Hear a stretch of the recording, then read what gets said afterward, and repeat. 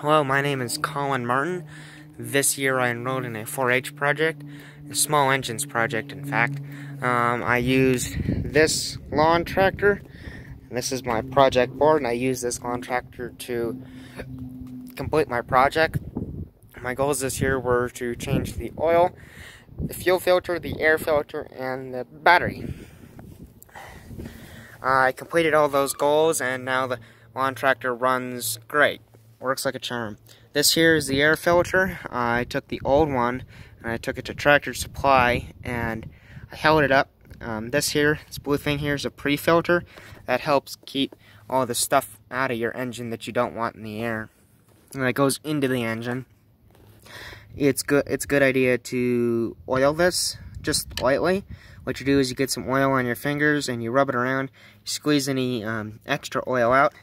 This is a gravity-fed engine. What that means is gravity pulls the oil or the fuel through this line, through the fuel filter here, which I replaced, and into the engine. This here is a shut-off valve. What this does is it shuts off, or it doesn't let fuel pass this, which makes cleanup and just generally changing it out a lot easier. I use nuts to put that back on. Over here on the other side is how you change out the oil. The oil changing apparatus, I guess is what you call it. This here is the dipstick. You can check your oil with this. You put clean oil in here and through here. Once you're done draining the oil, I jacked this up and I put an oil pan under there. I unscrewed this. This is how you get it out: is you unscrew this and then you let it drain out. It worked great. I put in the oil, and you want to put in just the slightest bit too much oil so that there's enough the oil goes into the engine, and then there's still a full pan of oil there for the engine to use. I got the amount of oil that you put in, you can usually find in an owner's manual that comes with your lawn tractor. One of the things you have to make sure you do is, if you've been running the engine, let it cool down first, because the oil has gone through the engine and is heated up and could burn you and create serious problems.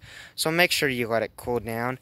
You also want to wear tight-fitting clothes and keep your hair tied up so that nothing gets caught. And I mean, if you're ever working on this, because this lawn tractor, the way it works is it uses a bunch of pulleys to move things around. This is the battery here, and how it works with the pulleys is if you get clothes caught in here, or if it's running and something gets caught in there, it'll pull you towards the engine. It'll bang you up pretty bad. This here is my project board. These here are my goals here, and some pictures. My goals here were to change out the oil, the fuel, air filters, and the battery. This here, I'll show you what I did.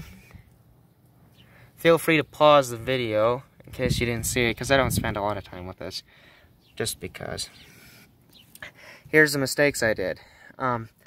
Was when I was changing out the battery, I used a multimeter to check the resistance and the voltage and the continuity to make sure there was even a full connection. It is so extremely bad to test the continuity on a battery that might have charge, because it'll blow up your multimeter and it'll short circuit it. This could lead to you possibly getting electrocuted. This is not safe. It's a really bad idea. So I avoid that. The lawn tractor works perfectly for me now. I hope you all have a nice afternoon, evening. Have a good day.